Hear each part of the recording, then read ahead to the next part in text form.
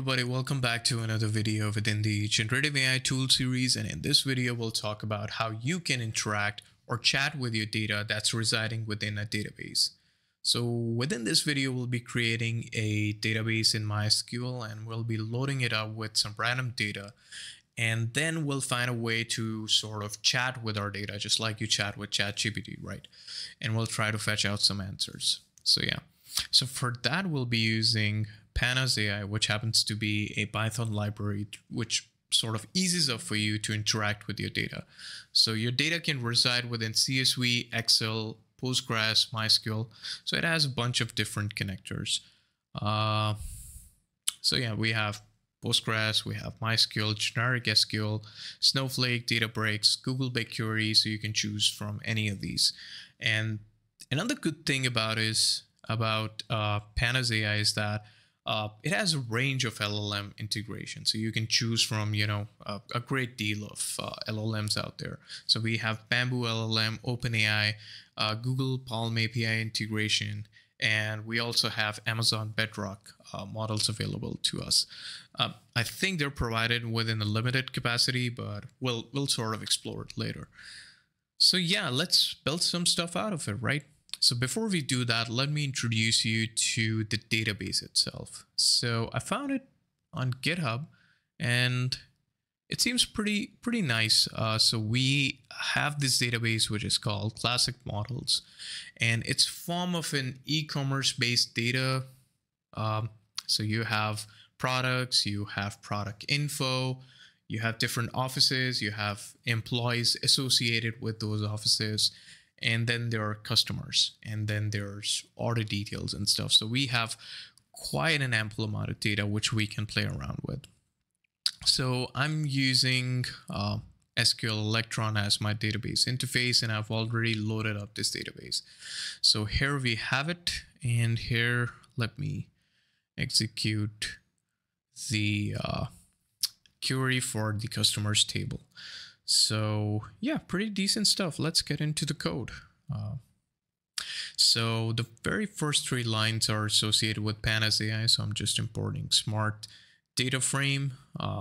And then we have MySQL connector, which we'll be using to sort of connect and sort of fetch tables and convert it into data frame through this particular connector. And then we have OpenAI as our default LLM. Since I'm going to use OpenAI, I need to put my API key within the .env file, because of which I'm using .env here.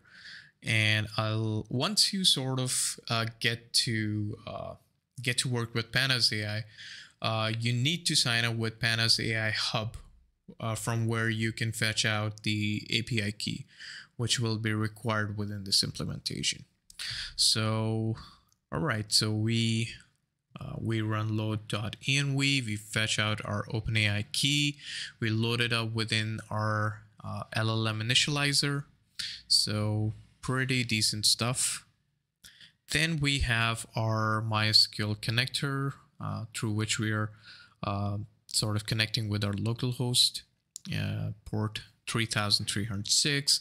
Now I'm sort of referring my database over here, classic models, root password, and I'm referring to this table over here, which I just showed you.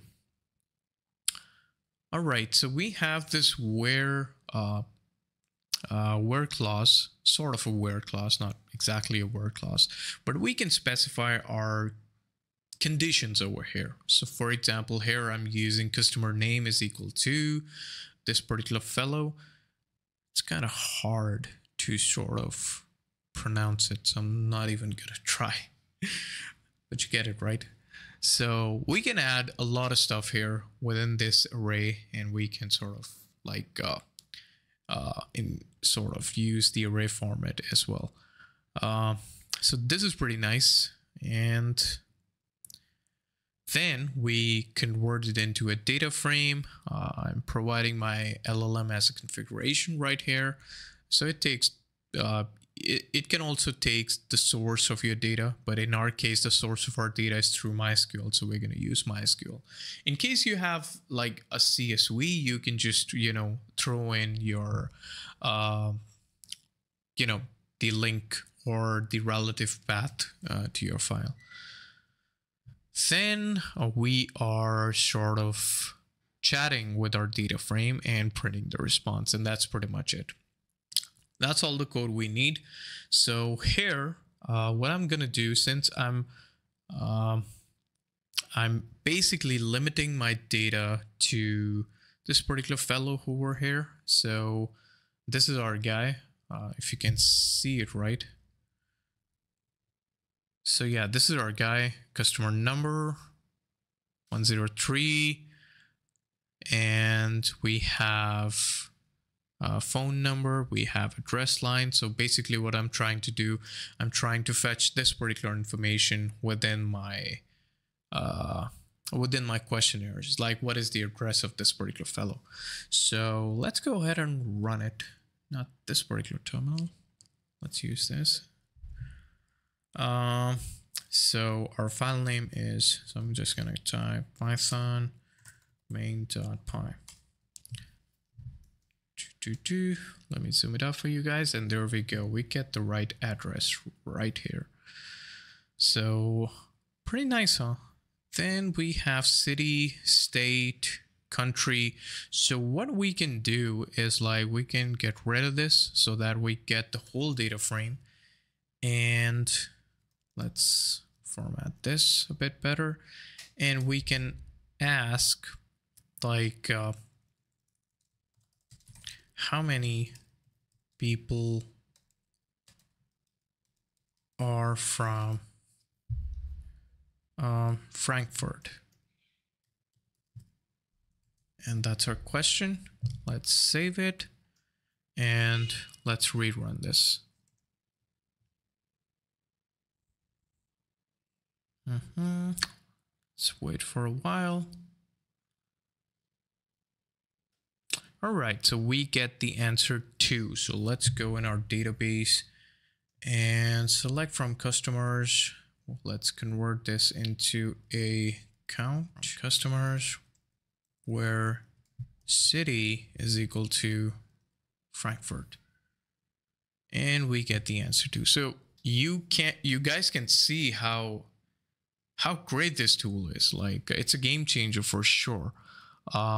So it's like a wrapper upon MySQL, and it really gives you that flexibility and extensibility to interact with your data. So it's good to see, it's great to see that LLMs are not just limited to, some amount of data within this world, but it can interact with your data. Obviously, there are certain limitations associated with LLMs, but just seeing this, the possibility of it is kind of great. So let me know what you guys think about it. And that's it for this video. I'll see you in the next one.